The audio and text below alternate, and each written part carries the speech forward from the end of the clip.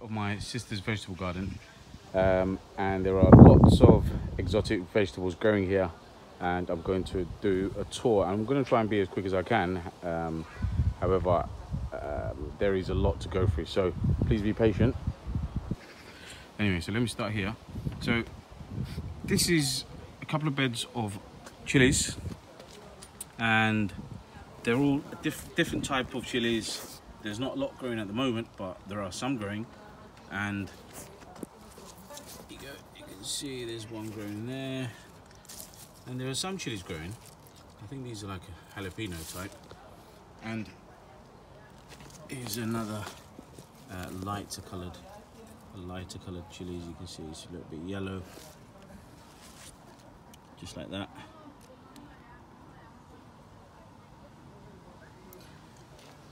So in a couple of weeks, these will eventually, hopefully, these beds will look really, really nice with the reds and the greens and the yellows, all the different type of chilies. There are more chilies growing here as well. There's a bunch of them.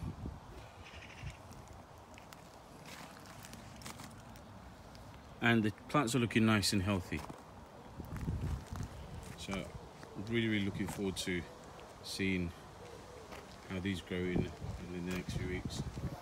And then next to these we've got the 3 big trellises of beans, and some of the beans have already started growing. The flowers are really pretty, and you can see the little baby beans growing. These are hyacinth beans. They're very tasty and a very pretty bean plant. Flowers look great. Here's another type of bean. Let me show you. There's some growing, rather like French beans.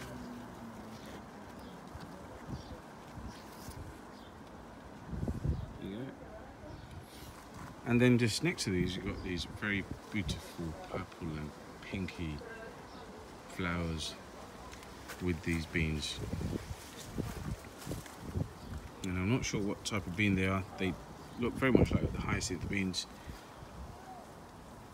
but they're doing really well. So they've been the earliest cropper of beans so far, in these trellises anyway.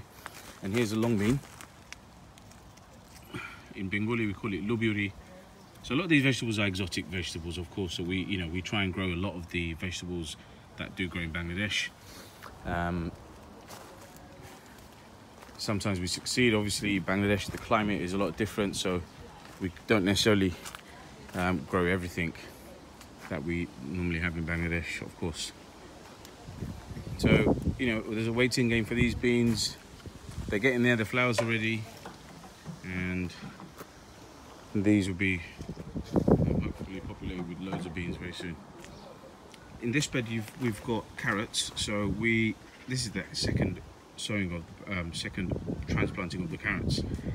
The first lot died. I think it's because they've got a lot of there's bark chips at the bottom, and there's not a lot of water retention. So I think they just died out because of the lack of water. And then there's a few tomato plants. Let me show you something quite interesting that I learned today. So tomato flowers, on this plant, let me show you a typical tomato flower, which we're all familiar with. And then you have this one. And this is almost like a flower within a flower. Another example of it is here. And apparently, those flowers, well, after these flowers, the tomatoes you get are a lot larger than the average ones. So that'll be interesting, and it's something to look out for. So there's another squash plant here. It's not really any squash growing on this one, but there is over here. You can see the squash growing, and there's a few growing over here.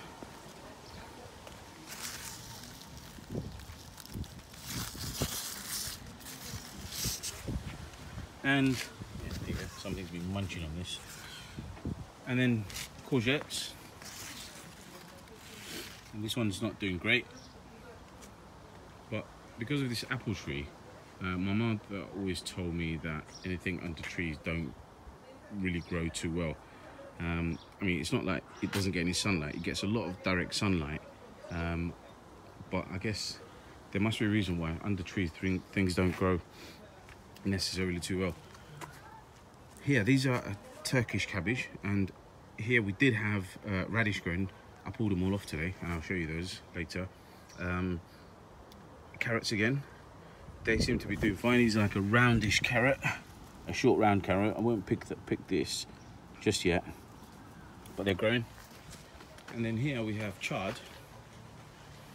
So this is rainbow chard. So this chard of a few different colours.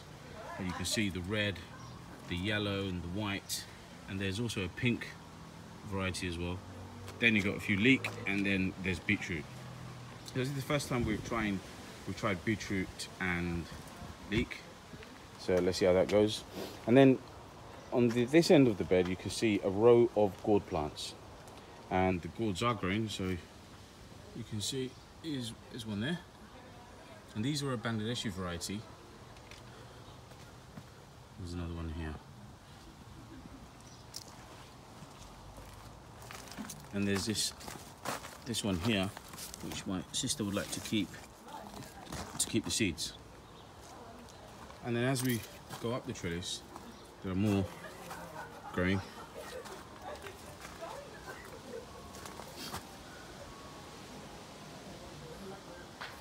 So at the top of the trellis you've got these, and there's another one that looks like it will make it, and there's a few others. Now I'm not sure how many of these will actually become fully sized gourds.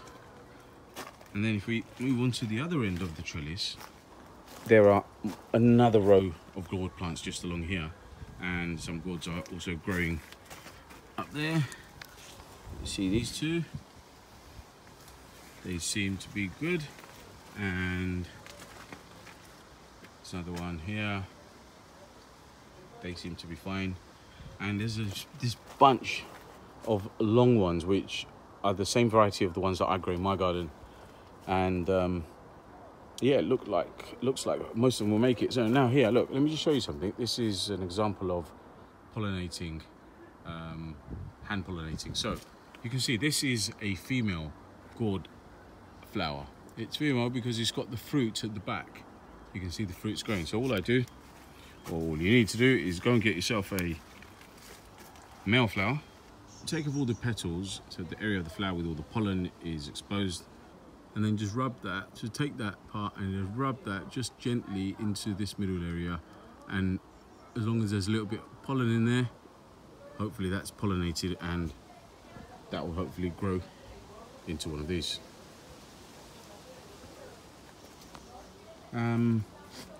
Just in front of the trellis with the gourds, we have the tomato plants here. So you can see my sister's been taking all the suckers off as much as she can, and all the lower leaves, and that also protects your tomato plants against blight. So they're looking fine. More cucumber plants here. These are as a backup in case the main area of cucumbers didn't grow so well, and they in fact didn't, as well as they wished or they thought they would. And then next to these are the aubergine plants, and you can see there's loads and loads of little aubergines growing. Loads of them. Ah, that one could be picked. So lots of aubergines doing quite well, and these plants were sown in Bangladesh. Came over to England on an aeroplane, and my sister planted them, and they're doing brilliantly well. So if you didn't think that would work, it sure does. Look at this, planted in another country, vegetable plants planted in another country, sown in another country, and then brought here. So here we are, just next to these gourds we've got more chili plants, and there are some chilies growing.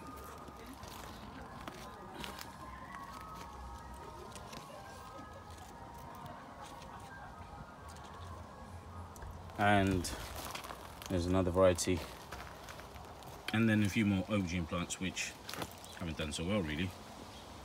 So, but you can see there are flowers growing, so hopefully they'll give some aubergines. Now, in this back bed, there's a mixture of quite a few things. So, on against the fence, to start with, there's runner beans, and then you have a different type of French beans.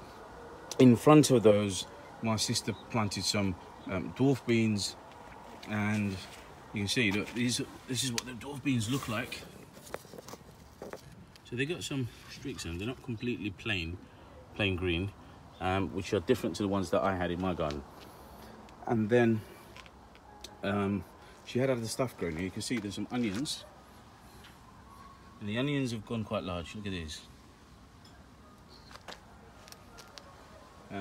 We just planted a few more bean plants here. These extra bean plants. There's some leek, and these are beetroot. So there's a lot more beetroot plants and a few leek plants along here. But you can see the French beans doing quite well.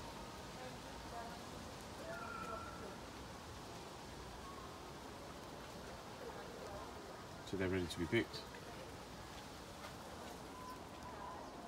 This apple tree hasn't done so well this year. There's a few apples. I'll show you in a glance. You probably won't be able to see many, but I can see there's a few up there. But the other apple tree has done much better. That one has done a lot better. And again, too many apples for us to eat. They just fall on the ground, and eventually they're just collected and they go into the compost heap. Here are 3 more rows of beans. Well, two rows of beans. Nothing really grown in this first row yet, but in the second row, these are beans that my sister bought from one of the major superstores. They've started to fruit really early, so that's great. And so she's going to be keeping some of these beans for next year. You can see aphids. If you do see aphids or black flies on your bean plants, just take off the leaves if you can and just rub off these aphids. Just kill them off straight away, because otherwise, if you don't keep on top of them, if they overwhelm your plants will just suffer completely and nothing will grow, to be honest. If, however, you notice ants climbing up these, then you could probably leave it, because the ants, they eat the black flies or the aphids, and in fact they even farm black flies and aphids, so that's not something you can learn about. This is achocha. There you go. Some growing.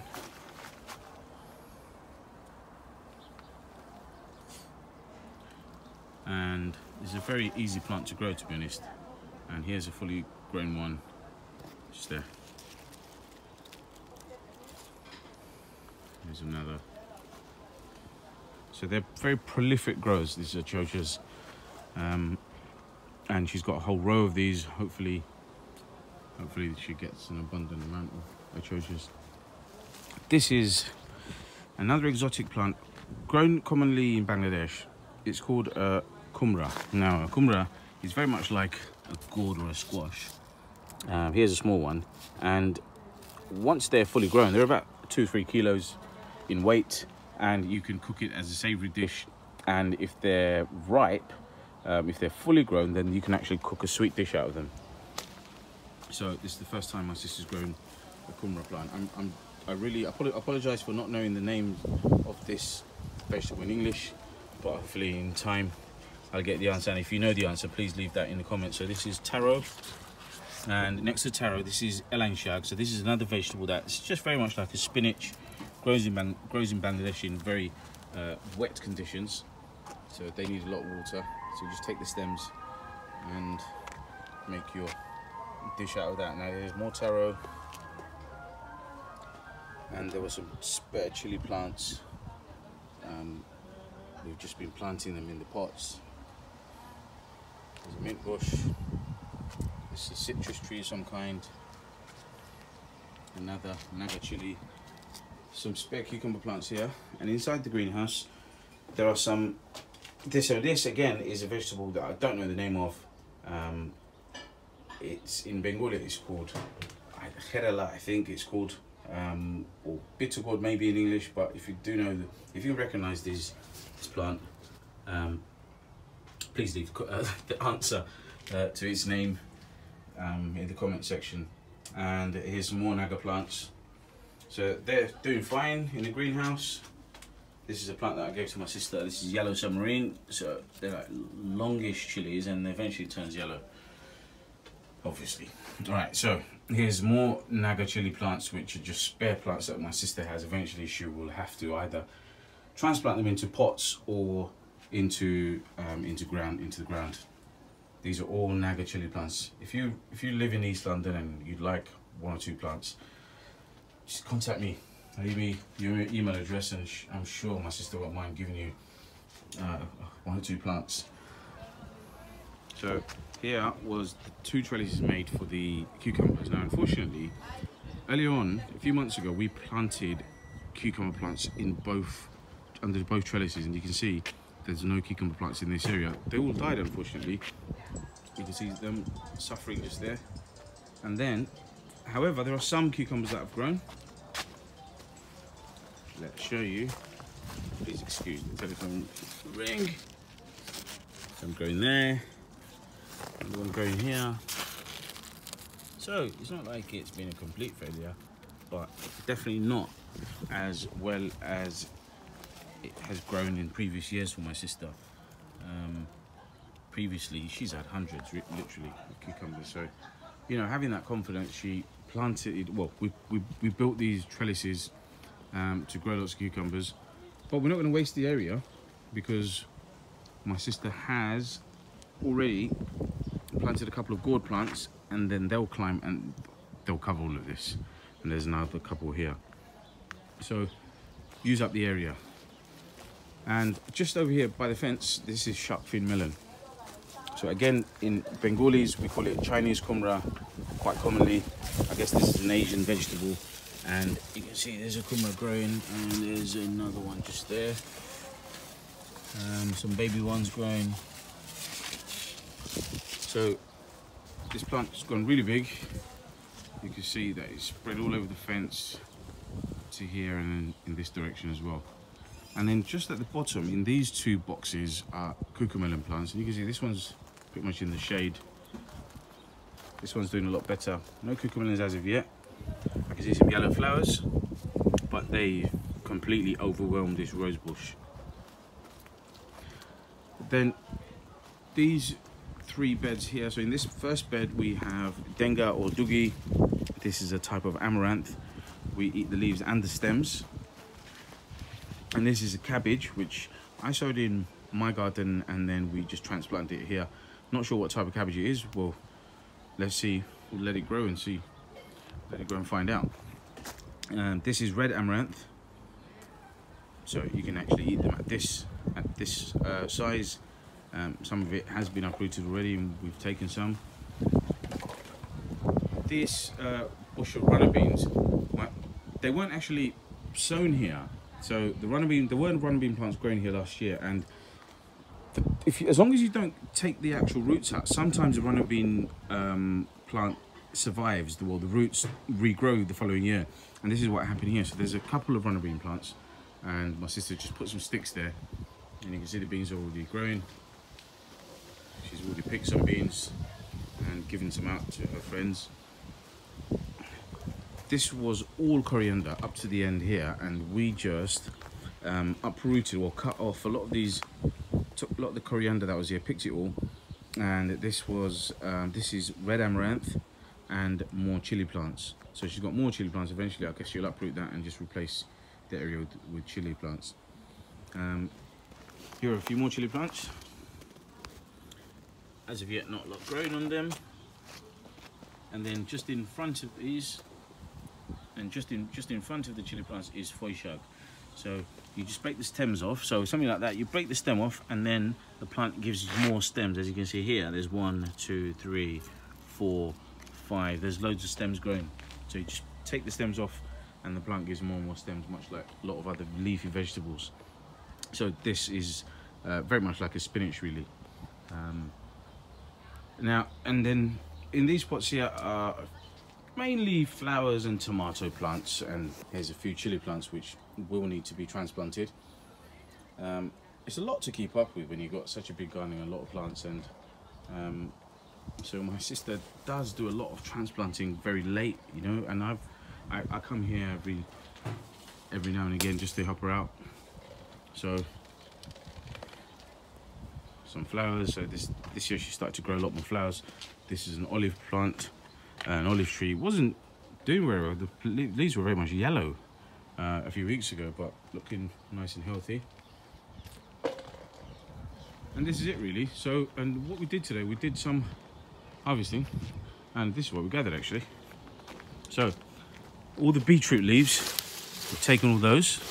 So we've got like a basket full of beetroot leaves. Then look at all these radish. They're a nice size. We had to share it with the critters. So, and some aubergines. So it's a nice little pick. Chard leaves and spinach leaves, we've just mixed it together. Oh, and some runner beans. My sister's picked some of the runner beans. And from this area, there was lots of coriander growing, and also in these areas. So we uprooted all of that, and this bucket is full. It's actually full to the top. I can't condense it any further. There you go, bucket full of coriander. So I'm just going to take some with me, and I'm going to give some out to my neighbours and some relatives, because that's a lot of coriander. So I know this was a long video, guys, and I hope you enjoyed the tour. Hopefully there'll be a lot more things growing in the next few weeks and a couple of months, and my sister and I are determined to do a lot of winter vegetable growing this year. So let's see how that plans out. But yeah, please subscribe to my channel and keep up. What I'll do next time I come around, I'll try and talk a lot more about some of the individual vegetables. If there's anything you'd like me to elaborate on in particular, please let me know. I'm not really in the business of doing videos for the sake of it. But if there's something that you'd like me to talk about, I'm more than happy to do that. But I do like sharing the ideas of gardening that I have and sharing with other people, and just creating a discussion. So please subscribe, as I said, give me a thumbs up, and look forward to more videos that I'll upload soon on my channel. Take care, guys, and I'll see you soon.